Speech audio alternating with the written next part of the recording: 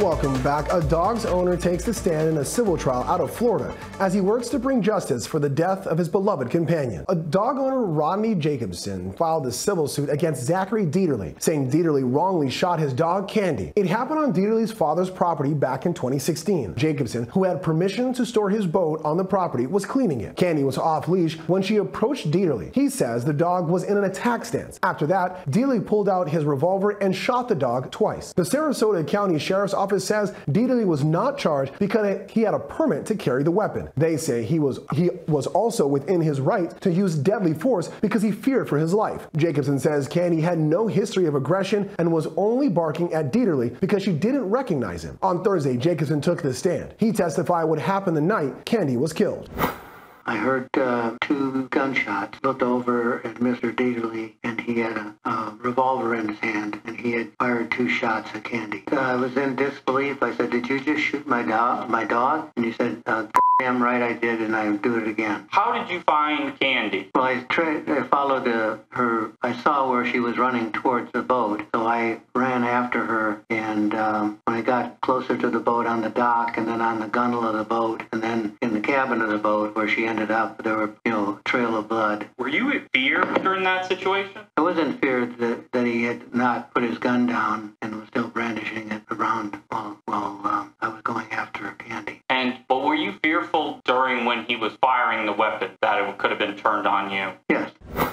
Terry, Jacobson sued for intentional infliction of emotional distress. What kind of damages can he recover under that cause of action? You know what? This is one of my favorite causes of action. Under Florida law, you have to prove 4 things: that it's deliberate, it's outrageous, the conduct caused the emotional distress, and the distress was severe. So you have to demonstrate those things. And you do that by asking whether or not he sought medical treatment, whether or not any of his relationships suffered. That's why you saw the plaintiff asking all of those questions to the individual on the stand, to the plaintiff on the stand. And so he answered those questions. The jury can then determine, what are your actual damages? Did you have to pay for this? Did you have to pay for that? And also the jury can give you an award for that emotional distress. Really, the attorney should try to set a number, but if you don't, the jury can set a number themselves. So it's a really broad, difficult one to prove, but a broad cause of action. Yeah, difficult to prove, and any dog owner will say the same. What number do you put on a beloved 4-legged companion such as Candy? But Katherine, Jacobson hopes that winning this case brings about criminal charges. But is that likely, and how would that work? Not necessarily, because the burden of proof for criminal cases are much higher, as we know,